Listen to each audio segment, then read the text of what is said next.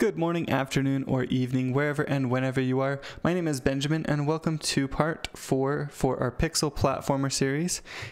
This series was made possible by the wonderful people who have supported me by purchasing my 1-bit Godot course. It's currently on sale. There's a link in the description and in the comments below if you want to check that out. In this video, we're going to be covering tile sets. Currently, we have our character that can move around. We've got a variable jump height and animations.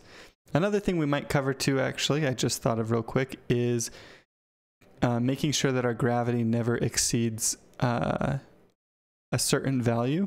And this can be useful just because your character, as they're falling, you might want to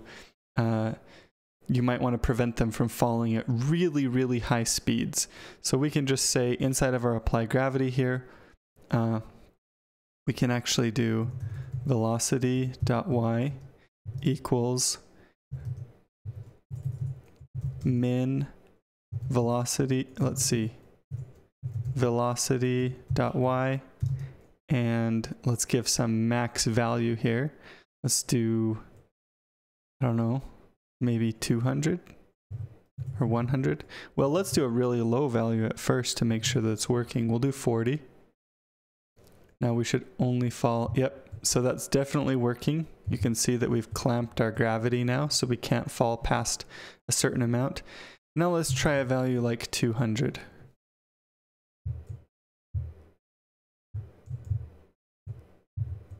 Yeah, that feels pretty good.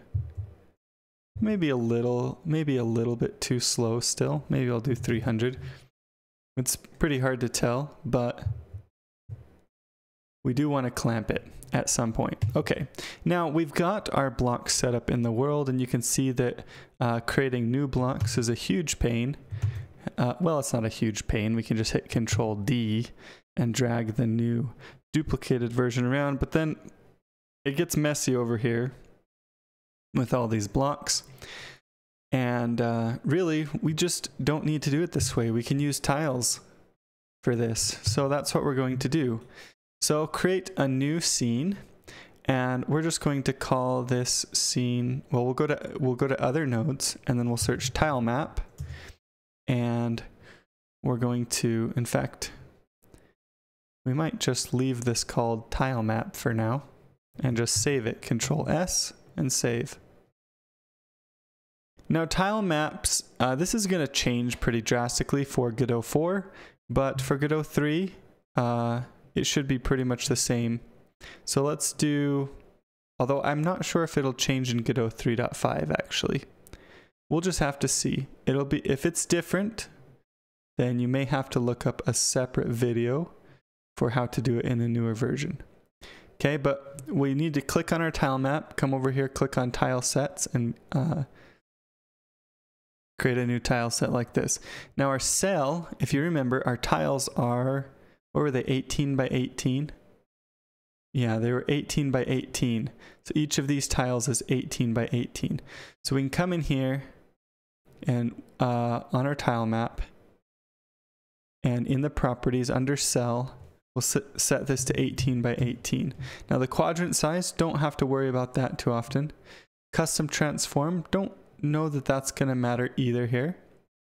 And we don't need to worry about any of these other properties actually.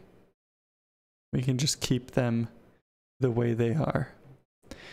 Now that we've done that, we can click on our tile set, and it will bring up our tile set resource here, and it will bring up this little window.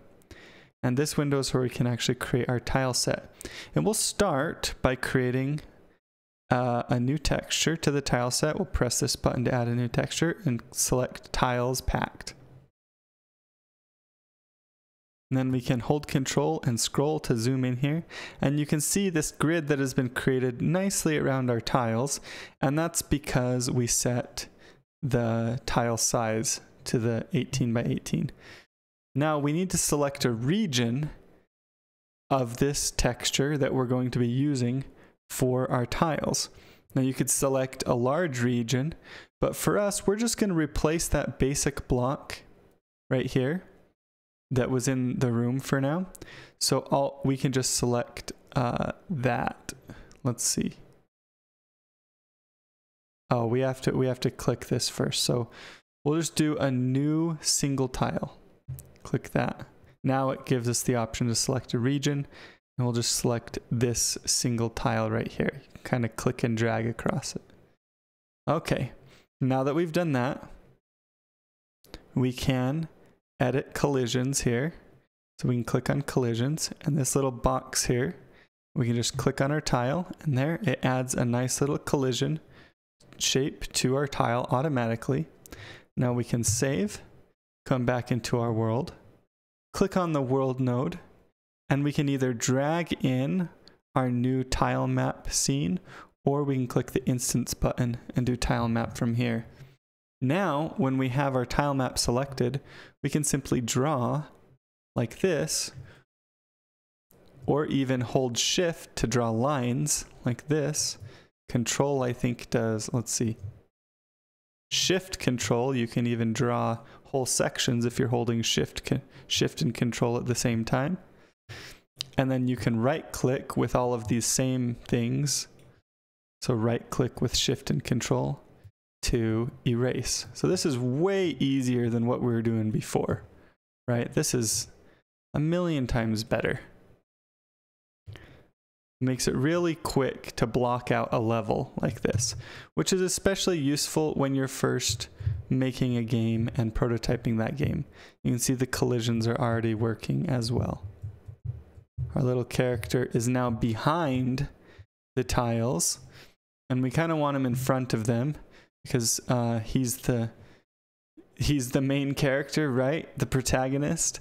So we can either just move our tile map up one in the scene over here, and that will make it so that our character is now in front of the tiles.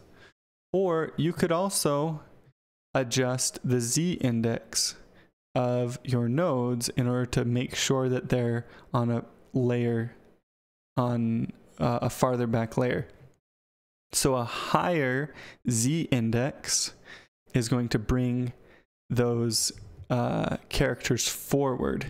So if we were to give our character a Z index of like 10, it would guarantee that it's in front of our tile map, which is on a Z index of 0.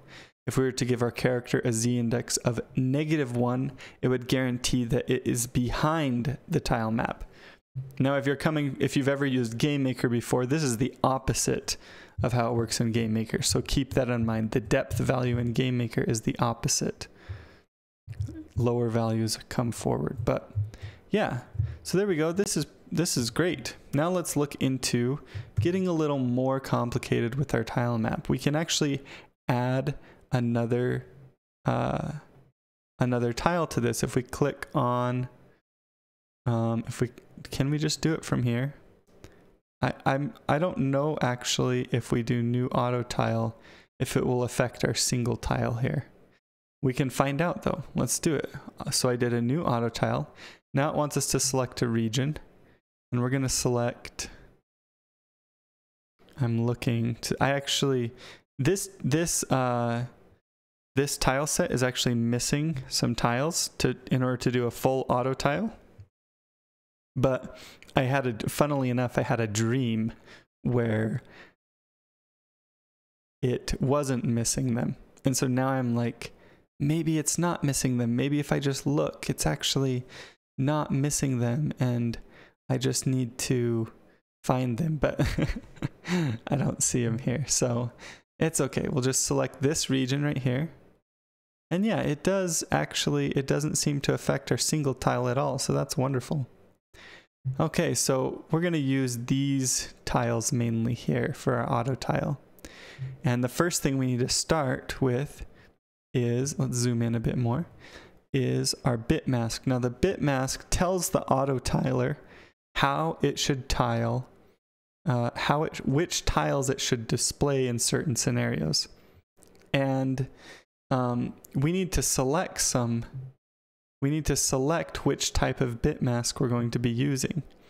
And currently it's set to 2x2, and we're going to switch this to 3x3 minimal.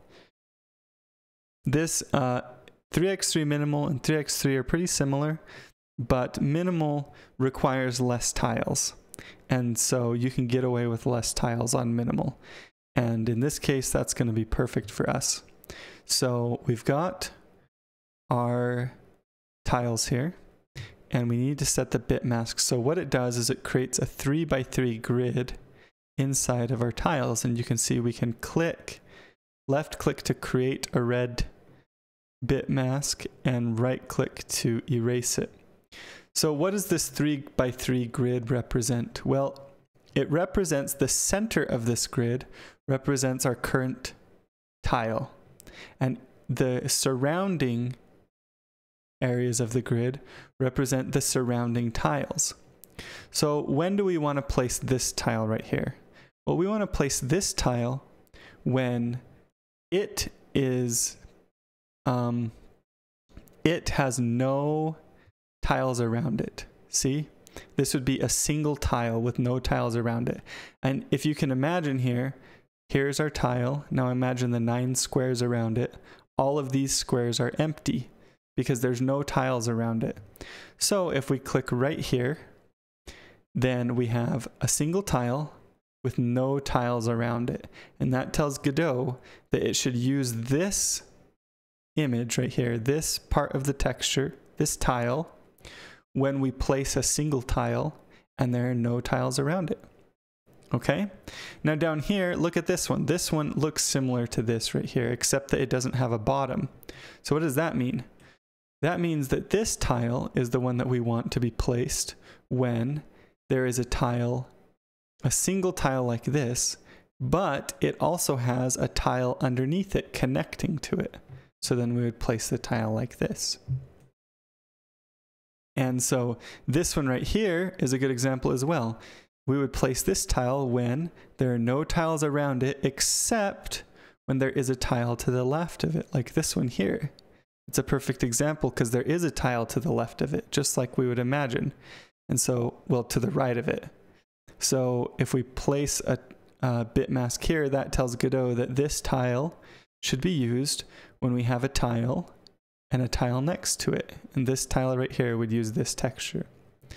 Now, you can think about exactly how it works, but you can kind of start to get an intuition for how it works. And so you can see that this one right here will draw all the way through. This one will draw except not to here. And then down here, it will be just like up here, except the bottom is connected on all of these, just like that. And then we'll scroll all the way down here because these tiles right here that are white actually have our have the connecting bottom tiles that we need. So this one right here, here's another great example. Having a hard time zooming in on it. This tile right here, when should this tile be placed? This tile should be placed when there's tiles all around it, right? Like this. So it's just completely filled in. And this tile should be placed with everything except on this side. Everything except on this side. And you can see it starts to become pretty easy to figure out where these are going to go. Now we've got these inner corners here. So these tiles are a bit trickier to imagine. But basically they should be placed whenever there's tiles all around like this, minus this corner, like that. Now, what are some of the tiles we're missing? You might be like, this looks like enough tiles to me. Well, I'll show you. So we can save this now, and we can come into our world here. And now we have our single tile that we've been using. We can erase some of this to give us room for our auto tile. And we have our auto tile, and you can see if we place these tiles in the room, it will automatically create the right tiles. So, but we are missing some shapes from this. And what shapes are we missing? And you can see that's when we get these weird situations. So we have a tile for this situation right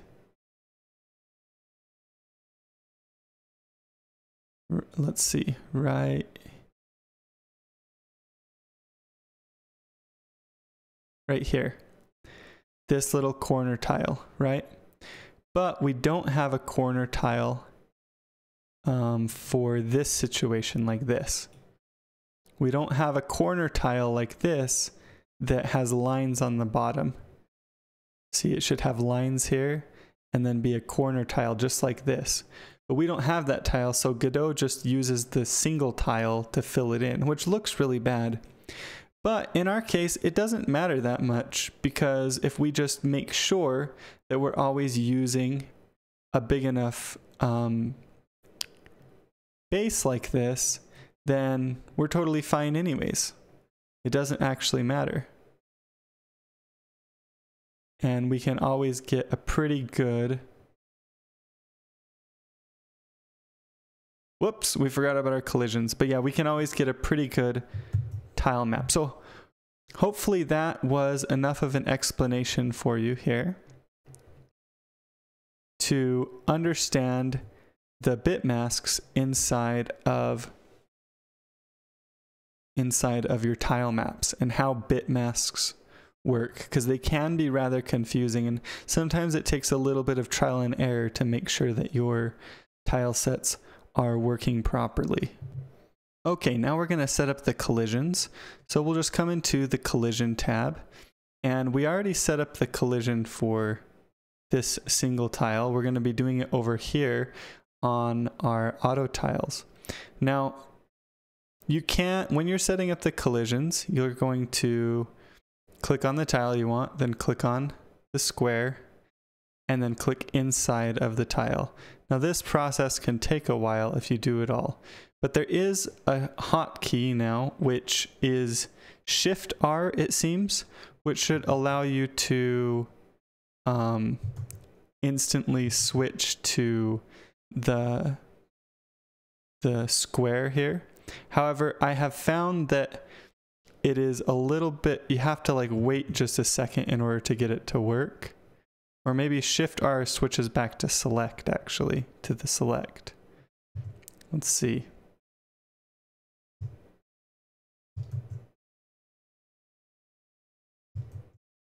Yeah, it's switching between these, but it's a little bit finicky. Having a hard time getting it to work. Some people were saying it was Control R for them, but... Okay, it's like you have to hold Shift and then hit R. You can't do it quick.